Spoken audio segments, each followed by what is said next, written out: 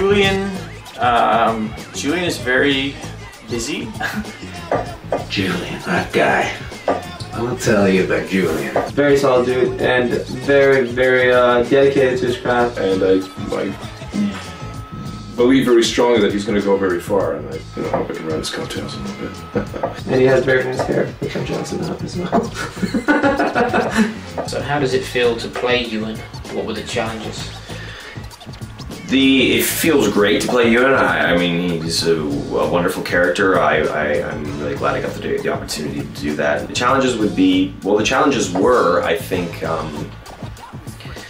showing an arc to a Ewan, but also not having it sort of piecemeal or step by step, but have it sort of as an organic thing that the audience, you sort of almost don't see it happening. It's just happening.